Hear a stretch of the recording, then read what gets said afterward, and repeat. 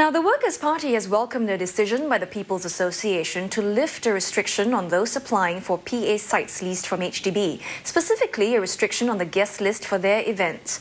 In a statement, Hougang MP Shin Leong also says Hougang Town Council and later Aljunied-Hougang Town Council never imposed any such restriction. He says 2 incidents cited by the PA took place before 1st of August, which was when the Workers' Party took over the Town Council.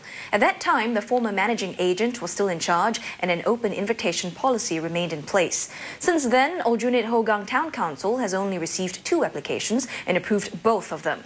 Mr. Yao also says the joint statement by the HDB and PA shows that HDB's decision was indeed precipitated by the general election result in Aljunied GRC and the desire to secure key sites for PA activities at which grassroots advisors would be guests. He adds that HDB has not yet explained why it approved the transfer of 26 sites in Aljunied GRC to the PA.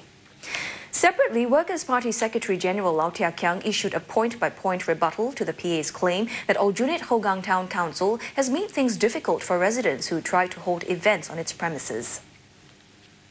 The chairman of the Town Council, the Aljunied-Hougang Town Council, Shin, has actually approached the HDB and wanting to understand and to know more about why is there a need for this exclusion of 26 sites, the purpose, and whether or not is there any concern of which we can work with PA if there are some concern as to, and things like that.